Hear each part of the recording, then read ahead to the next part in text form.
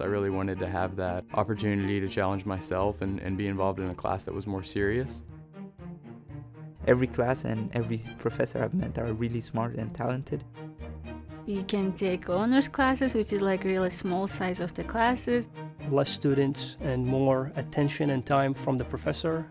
The professors really cared about the students and they wanted you to learn.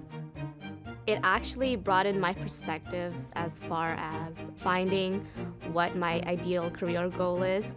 You can talk, you know your professor, and everyone knows each other, and it's like a really good class. You meet so many different people and everybody is kind of the same mind. Everybody wants to do well. The Honors Academy is actually about excellence and the idea of being smart and achieving better goals.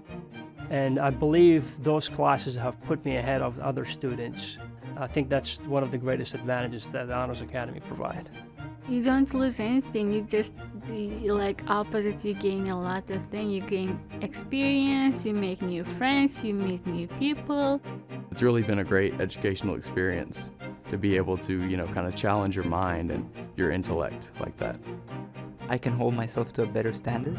It has been a great experience for me. It actually opened my eyes and let me see that this is what I actually want to do.